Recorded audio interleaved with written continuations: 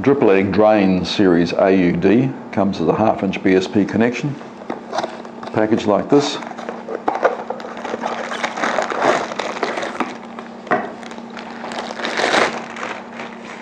This is designed to go in the bottom of droppers, such as airlines, any low point in an airline.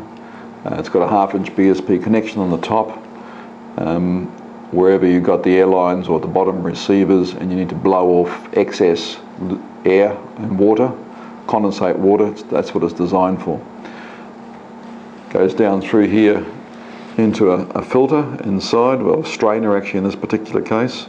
Take out any of the big lumps before it goes down to the auto drain. So there's an auto drain down here, water builds up to the minimum point, the auto drain then blows off. You can also put a connection on the bottom of this to pipe it away so it doesn't blow off anywhere into a drain or maybe a bucket to capture the any oil overflow. Maybe there.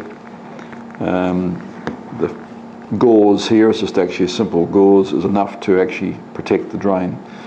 It's a very reliable unit, very economical, and a very good way of having low points anywhere in airlines to disperse water. Maintenance is simple.